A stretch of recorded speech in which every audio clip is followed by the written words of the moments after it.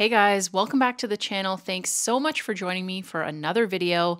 Today I'm going to be going into my journey on how I saved $146,000 before turning 30. Let's get into it. I'm going to give you some key points before we get into the numbers so you guys have an idea of what my background is like and where I'm coming from in terms of socioeconomic background. So first of all, I did not go to post-secondary school. I have a high school education and that is it. I did have plans to go to college, however, it never worked out.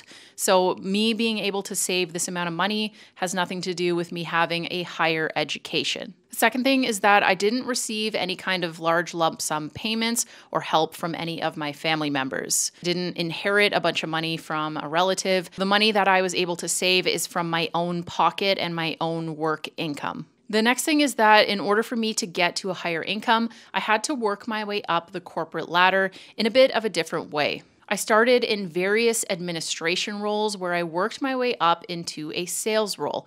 This is where the majority of my savings came from when I had a few good years in sales and was bringing in near six figures. I also worked part-time on the side of my full-time job for about 4 years, and this brought in a little bit extra income so that I could pad my savings but also live the lifestyle that I wanted. The next thing is FIRE, so Financial Independence Retire Early. This is a community that I had discovered on Reddit after browsing and reading through Personal Finance and Personal Finance Canada. Those are subreddits on Reddit as well.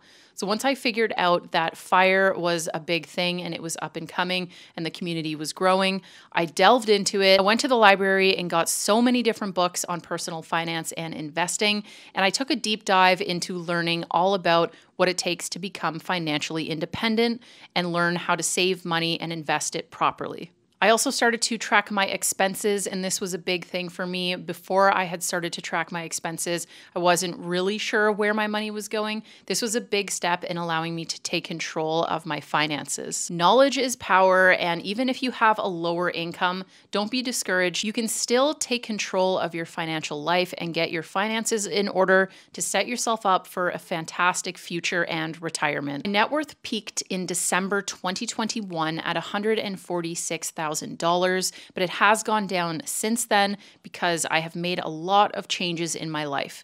My net worth currently sits at $127,000, but this video is going to take you from my journey from $0 net worth up to $146,000. Now we're going to go through chronologically from 2015 to 2021, how much I made each year and how much I saved and what I ended up doing with that money to put myself in a position to get to that net worth. Initially back in 2015, I started by just saving cash. I didn't have any investment accounts. I just started putting some money aside while I was working to try to figure out what I really wanted out of life. In 2015, I made 35,000 Canadian dollars after taxes and ended up saving $10,000. I opened up a TFSA or tax-free savings account and I made sure that I got an RRSP and made sure to get the full max that I could at work. Around this time, I started to invest with GICs or guaranteed income certificates that had a 2 to 3% interest rate, and they were normally for a fixed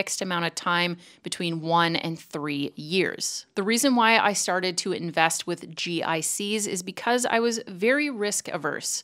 I had never had such a large lump sum of money, and I was super afraid of losing it. In 2016, I went into a sales role, into an inside sales role, and started to grow my income. That year, I made just under $44,000 after taxes, and I saved $11,000. In 2017, my sales started to increase, and I saw another income increase to $55,000 take home that year. Out of that, I ended up saving $20,000, and I was super pleased with getting my expenses down to a point where I could save this much. In 2018, I had my highest income year. My take-home income was $71,000 after tax, and I saved $23,000 that year. This was the year that I maxed my TFSA. TFSA 401ks have a cap. It's added to every single year. At the time, the cap was around $65,000. At this time, I was still only investing in GICs outside of whatever fund I had at my workplace through my RRSP. So as you can see, my expenses really started to inflate every time I had an income increase, which is known as lifestyle inflation. I did live alone from 2017 to 2019, so my expenses were quite a bit higher than normal. Over that 3-year period, I averaged about $45,000 a year in expenses. Within that time frame, I also got Invisalign, and that cost me out of pocket $6,000. It wasn't until 2019 that I actually started a spreadsheet, a physical budget where I actually tracked every single expense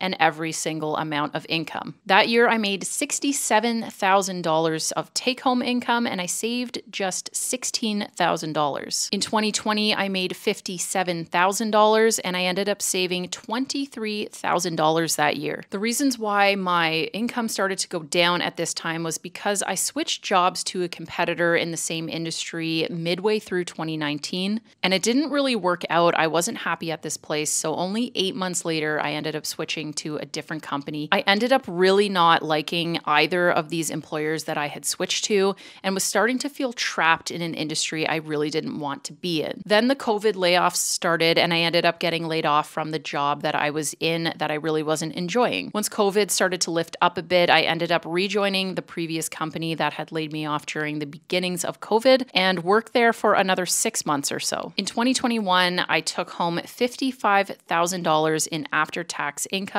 and saved $28,000. This was my biggest savings year. At the beginning of 2021, I purchased a condominium, so a big chunk of my savings went into real estate. I decided to leave my corporate job and leave that whole corporate life behind at the end of 2021 to pursue passions and a better life.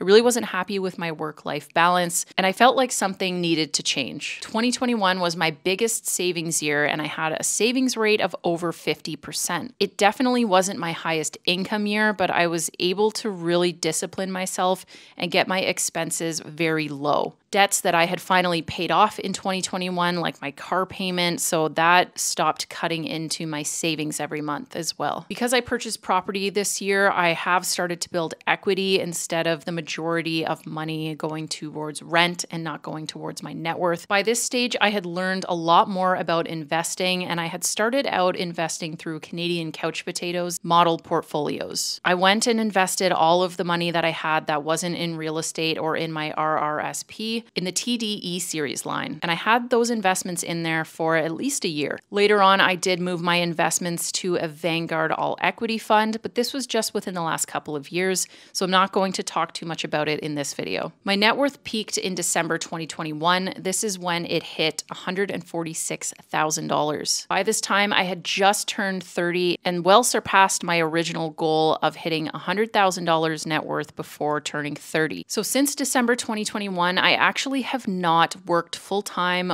nor have I saved anything. I have been coast fire for the last couple of years because I worked so hard for the years that I worked in a sales role and was able to amass this amount of net worth and savings.